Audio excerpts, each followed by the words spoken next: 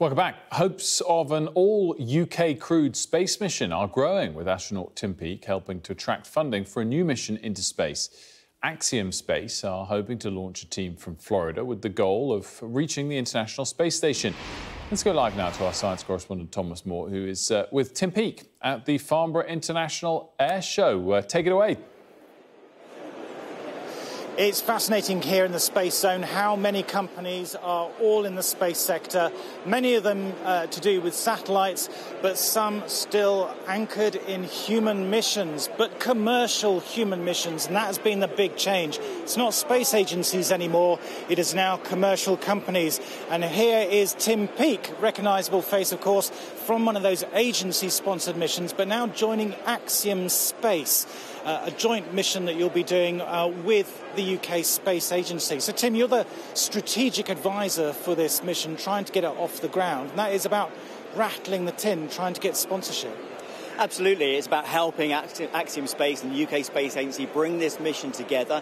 It's a fantastic opportunity for the UK, very exciting to be able to have an all-UK mission with a science package. The call for the science has already went out early this year, and the UK Space Agency have had tremendous response from that. A great educational outreach package as well. So for the whole UK science industry, and also as an inspiration for our younger generations, this mission is fantastic. So this will be 4 UK astronauts going to the International Space Station to do science and technology experiments. Who is going to want to sponsor that?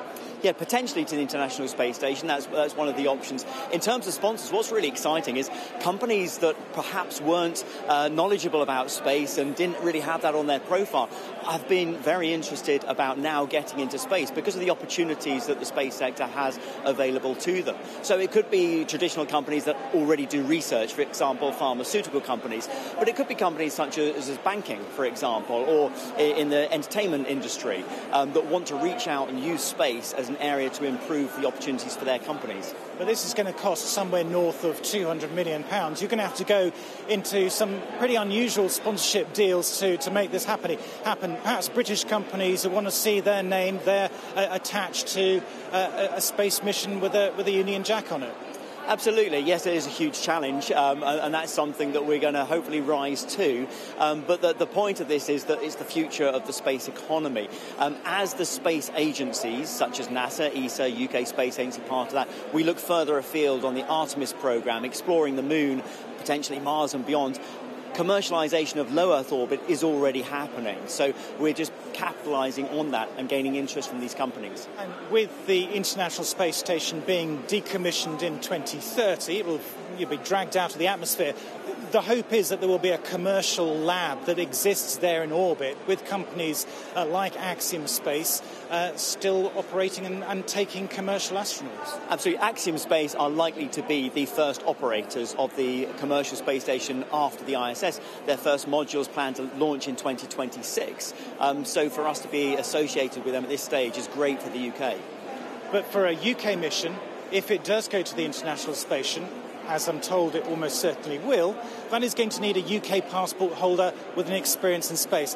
There aren't many of those around, Tim, so are you going to be the commander of this mission?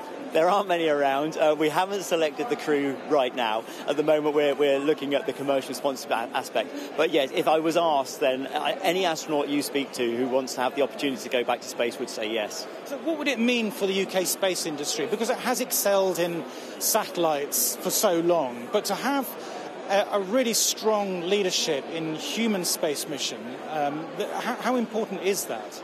Yeah, I think it's hugely important. The space industry in the UK is doing phenomenally well, growing at 4 times the rate of the rest of the UK economy.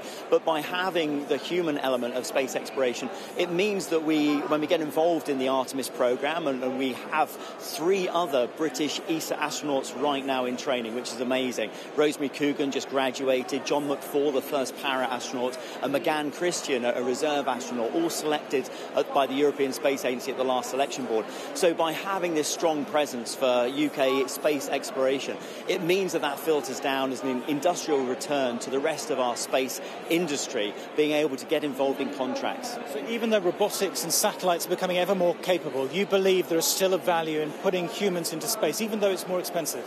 Absolutely, without a shadow of a doubt. I know this is an argument that's gone on for a long period of time, but robotic explorations are very important. They de-risk the human missions, they pave the way. But they're getting more complex, they're getting more expensive, and there's only so much you can do with a robotic mission. One human on the surface of Mars could do more than the Mars rovers could do in 3 or 4 years. There is risk with humans in space. We've seen that with Boeing and the 2 astronauts currently on the International Space Station. How do you feel about them with no prospect of coming home? I think they've got plenty of prospects for coming home. I know Butch and Sonny very well. But no date for Boeing actually getting them back? Yes, but there are lots of contingency plans available. When we launch to space, we know that we have options available to us. The International Space Station is a fantastic hub. It has plenty of food, plenty of water, plenty of resources. I was up there with Scott Kelly spending a year in space.